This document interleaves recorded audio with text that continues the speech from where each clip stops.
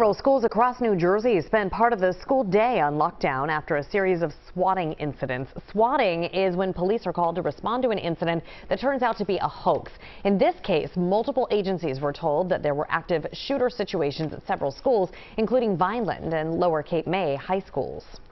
In a statement, the New Jersey State Police say they take all of these threats seriously, adding that they will utilize every asset at their disposal to ensure public safety.